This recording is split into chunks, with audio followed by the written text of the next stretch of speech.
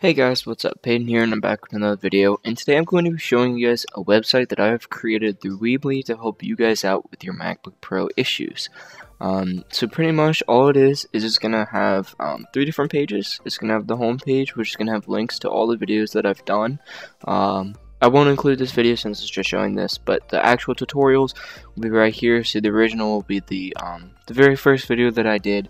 That was just kind of reading through the steps. The video walkthrough will be the one where I actually video recorded on my phone, me going through the process. Now note that is on Yosemite, so anything above Yosemite will follow the Sierra method, not the one I described in the video. Anything older will follow the one I described in the video. And then what I've learned was the latest video that I had, where I just kind of put a text together of all the different things, the methods and the fixes for various OSs. So that'll also be linked, but this is more of an update to kind of that what I've learned, since keeping up with the what I've learned website was hard because every month I had to renew the log, and if I forgot, people could go in and just change it, and that happened, and it kind of got all messed up, and now I'm locked out of it. So I've created my own website, and with this one, it'll be a lot better. So it'll have the video tutorials right here that I just mentioned. If you need to get in touch with me, you just put this in here. And then the fix tutorial, which is the second page, is going to have that same thing that I linked to that one website, but it's just going to be on here where no one can edit it. I can edit it only, and that way nothing will get messed up, and I won't have to renew the log every single month. So that's going to have your 10.10 and older, which is Yosemite and older, and then you're going to have El Capitan to High Sierra, and then just some general notes down here. Pretty much copy and pasted word for word what I took from the one website and put on here.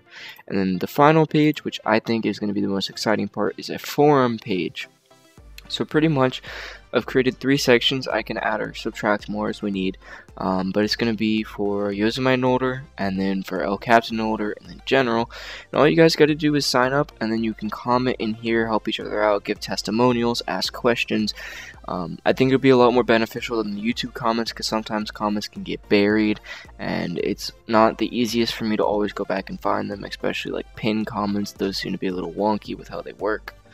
So yeah, I do apologize with the ads, but the only way that I can get this forum to run for free is to run ads, unless I want to pay for it, which I don't really want to, so I apologize about the ads. Maybe in the future I will make this ad free and upgrade the Weebly so that I don't have this powered by Weebly thing at the bottom. But yeah, so that's pretty much it. Just 3 pages. The link will be down in the description. And yeah, if you guys have any questions or concerns, feel free to comment down below or email me. But yeah, guys, I just wanted to let you know that I've created this platform for all of you out there that have issues with your MacBook like I do, and either want to fix it or help others fix theirs, that sort of thing. Because I know it was a widespread issue, and even though Apple fixed it, a lot of them are failing again.